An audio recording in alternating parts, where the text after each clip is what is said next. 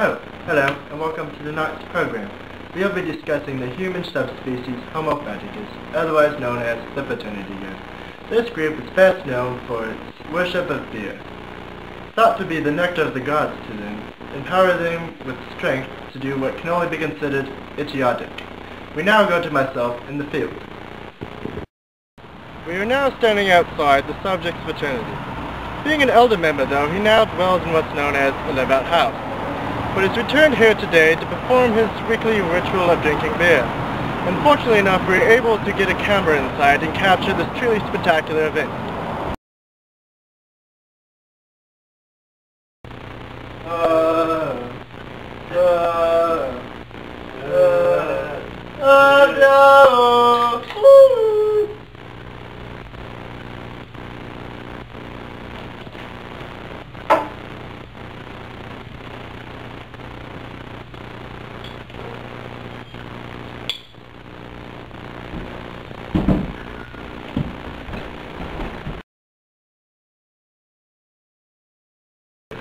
No!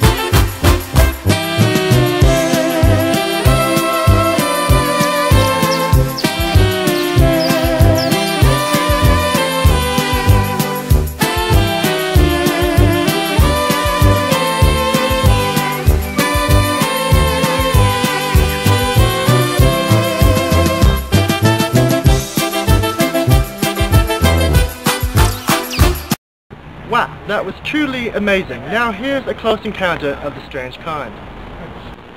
This means something. This is important. Boo, boo, boo, boo, boo. In this next clip, we were able to capture the subject on one of his successful hunting trips.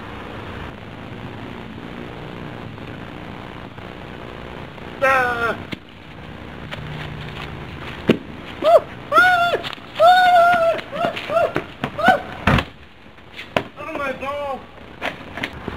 Wow, that truly was amazing. Unfortunately though, a kill that large does come at a price. Here's a clip of him the following morning. Oh no, not again.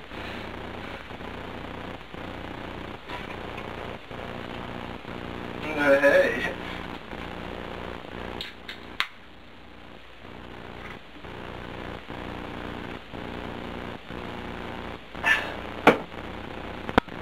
So we've learned many things here tonight, but while searching through the subject's room, I was able to find things that might further our conclusion, such as several volumes of 19th century literature,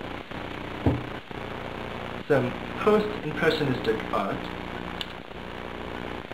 a picture from the newspaper as him as McGruff, the crime-fighting dog, a letter from the Lynn food share, thanking him for organizing his fraternity's food drive and raising over 20,000 pounds of food.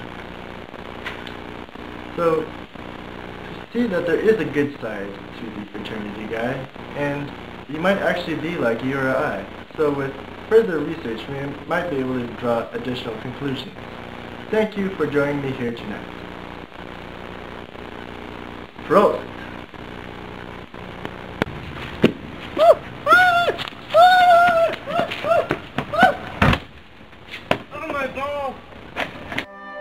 Well, beer, we've had some great times. When I was 17, I drank some very good beer. I drank some very good beer I purchased with a fake ID. My name was Brian McGee. I stayed up listening to Queen when I was 17.